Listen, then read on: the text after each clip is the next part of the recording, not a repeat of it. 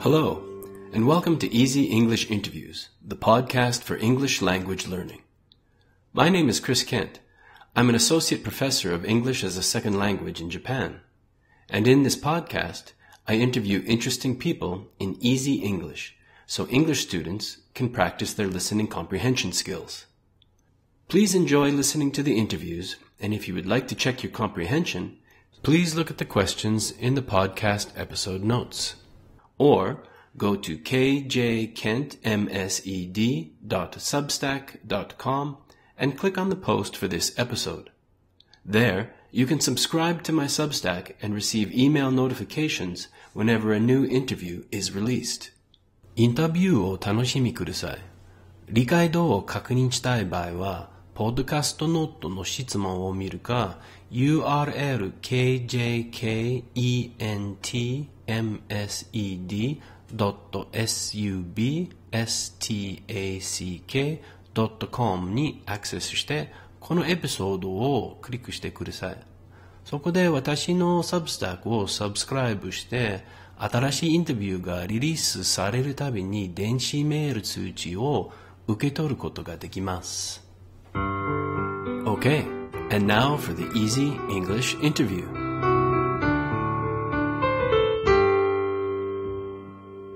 All right, so today we're going to be speaking with Dan McCarthy. He's the first Canadian friend that I made in Nagano, and I'm very thankful for that. So thank you for coming, Dan. My pleasure. All right, so today I'm going to ask you a few simple questions and just relax and have fun and enjoy. Okay.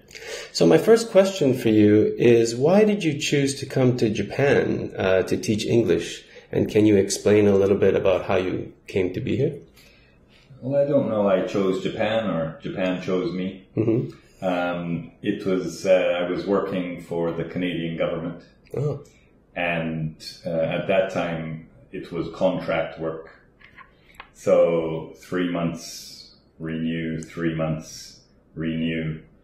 And finally, I heard about the JET program. Oh, okay. And that was back in 1992. 92. So exactly 30 years ago from this month. Oh, congratulations. Yeah. So at that time, I decided to have a little adventure. So I was living in Saskatoon, Saskatchewan, Canada. And I thought I would come to Japan for 1 year, and that would be the end. And here I am 30 years later. Yeah, it sounds very familiar. My idea was to come for, at the most, 3 years. Yeah. And now it's 27 years for me. So. No, it's crazy. Yeah. Okay. My next question is, what did you study before you came here in college or in high school or in university before you came to Japan? I went to university in my home province in Canada, mm-hmm. University of Saskatchewan. Mm-hmm. And I studied finance and marketing. And I had planned to be a stockbroker or an accountant or a banker. And I'm an English teacher now. So sometimes life takes lots of interesting twists and turns. For sure. And here I am. English teacher. So your job as an English teacher, does that also involve doing some like business and accounting and things that you studied in university? Absolutely. Well, the marketing side is very important. So the most important things I've done for study is to learn Japanese so I can make my pamphlets and homepage and things like that. Mm-hmm. And also the marketing side helps me a lot, making business plans and how to promote the business and so on. Okay. And so in that same vein, can you explain a little bit about the good and bad parts of your job? Well, the good parts, the part I enjoy the most is when people walk through my door with no English ability. Mm. And then some years later, they're communicating at a high level with native speakers from different countries and enjoying their trips abroad and so on. Right. So the kind of self-satisfaction of watching people improve their English That is the best part of the job. The worst part is the long hours. I usually work from 8 or 9 in the morning until 10 p.m. So those are very, very long hours, and I feel a little bit tired as I get older, but still enjoying it, so I'll keep it going for a while yet. I see. Okay. Now, getting back to when you were younger, can you remember at all like what you wanted to be when you grew up? When I was very young, I wanted to be a professional soccer player. Me too. Oh yeah? Well, until I realized I was too slow to keep up with the speedsters, right? The fast guys. And as I grew up there, I had lots of different dreams over time. Wanted to be a lawyer at one point, but then I realized that was not for me. Usually bad people. So, so I gave that up. But sometimes you just don't have a concrete plan, and somewhere along the road you suddenly realize, I want to do this, and so that's what happened to me here.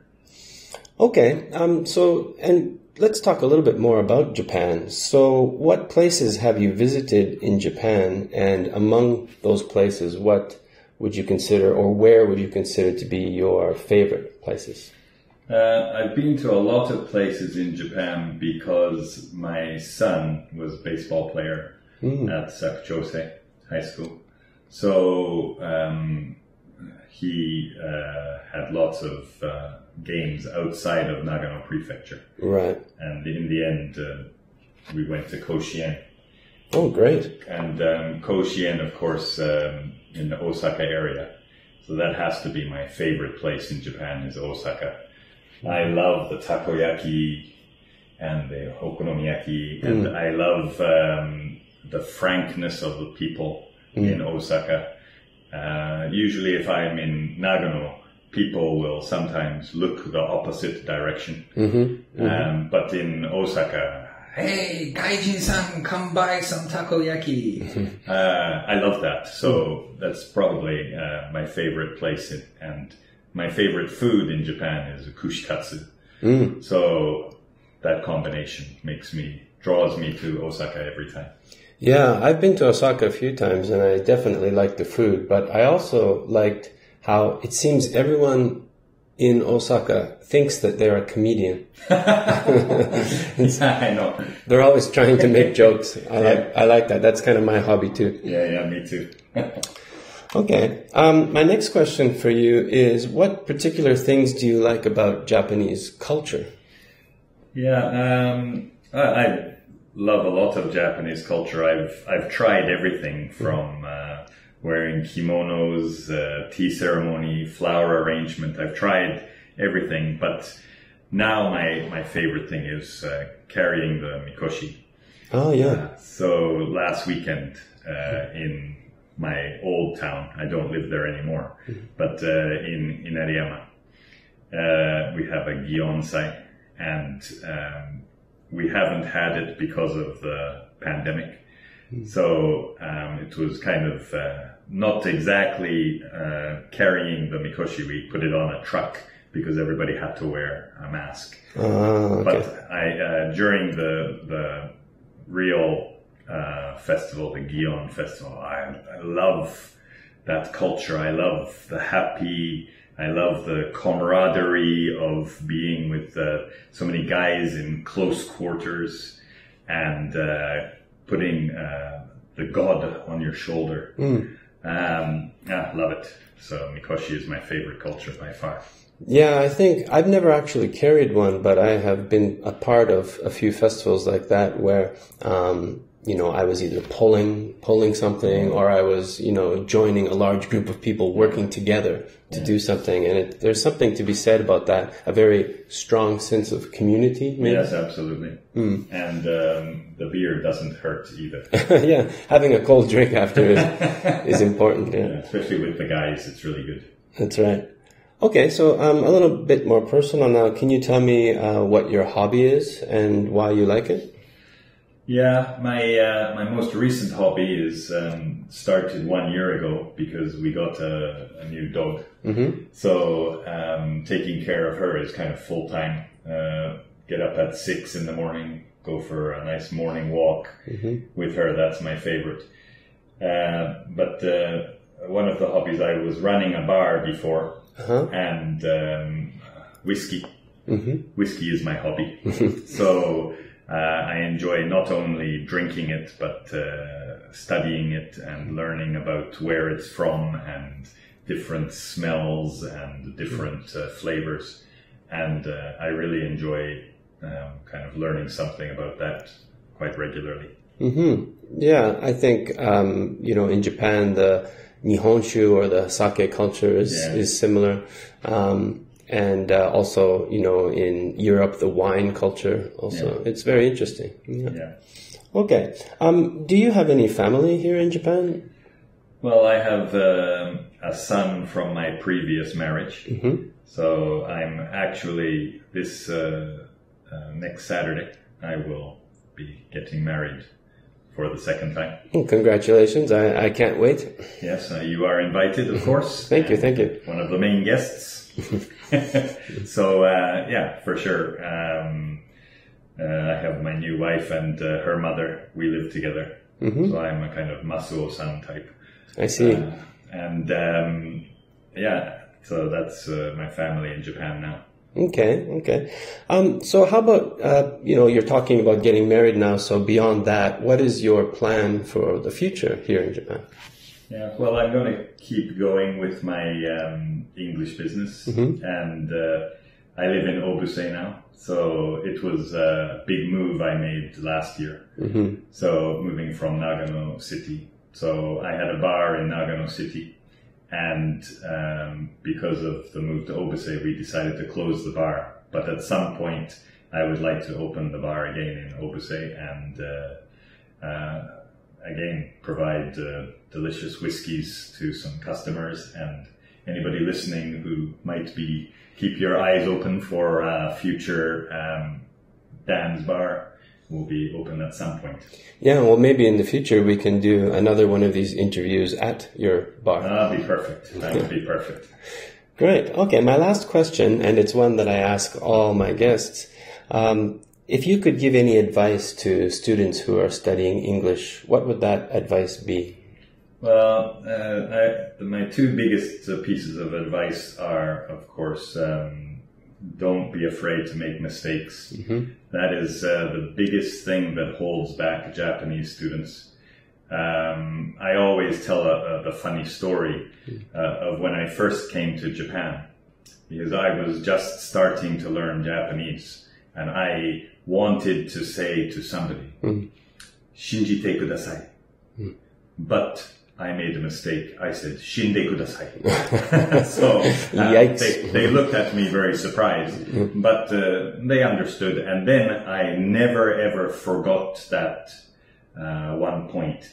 And so by making a mistake, it sometimes actually helps keep it in your memory, and it sticks with you forever.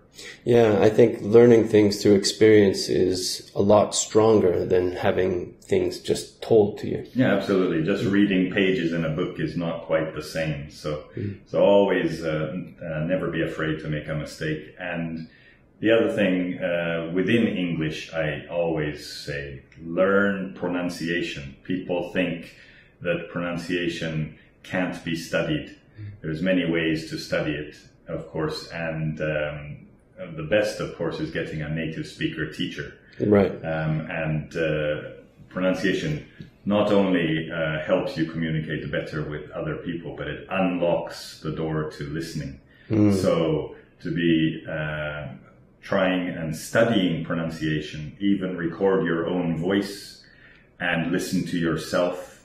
I used to have a radio program, and I would receive a CD afterwards, and the program was all in Japanese. And I thought, I did a great job today. But then I listened to the CD and I thought, oh, well, my Japanese needs to improve there. Right. And that was just from my own listening, I could tell, or I could understand that my Japanese wasn't perfect. So I always advise people, because everybody knows, well, you have to study grammar, you have to study vocabulary and so on, but pronunciation is something that really needs to be worked on. True, and it is something that it's hard to really understand how good or bad your own pronunciation is unless you're speaking with someone who can give you feedback. Yes, exactly. Yeah. Exactly. Okay, well, thank you very much, Dan. I know you're extremely busy and you have a class you have to go and teach, so I'd like to thank you for coming today, and hopefully, as I said earlier, we can do this again in the future. Yeah, certainly. That'd be great.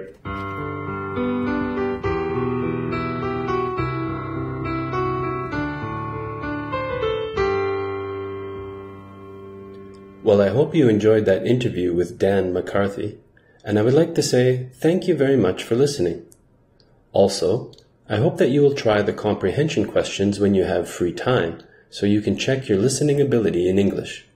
And please, if you would like to be notified by email whenever a new podcast is up, please become a subscriber at kjkentmsed.substack.com. That's kjkentmsed.substack.com. If you become a paid subscriber there, you can read transcripts of the interviews and check your comprehension answers. You can also check out Easy English Interviews now at easyenglishinterviews.locals.com, or you can watch them on YouTube. All right, thank you again, and see you next time when we will speak with another interesting person. Bye-bye from Easy English Interviews.